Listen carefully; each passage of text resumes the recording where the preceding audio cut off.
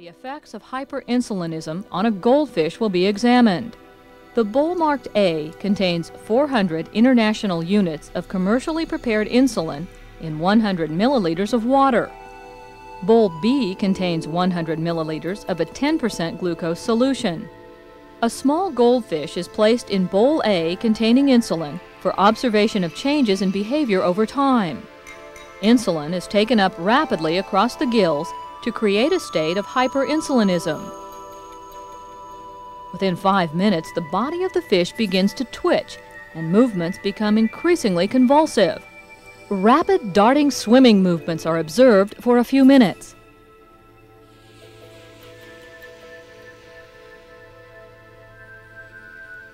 Eventually, a slower, regular, circular swimming pattern resumes, but the fish is unable to maintain an upright position.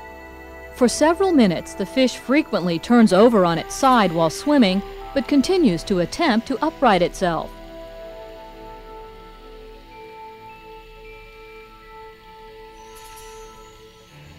Within 20 minutes, the fish remains on its side, stops swimming, and finally enters a comatose state.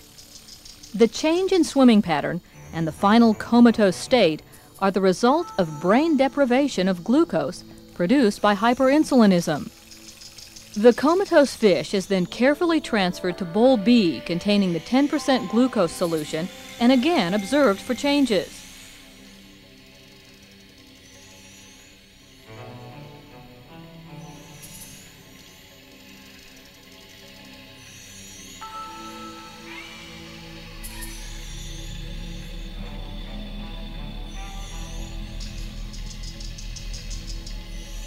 Within a few minutes, the fish begins to revive.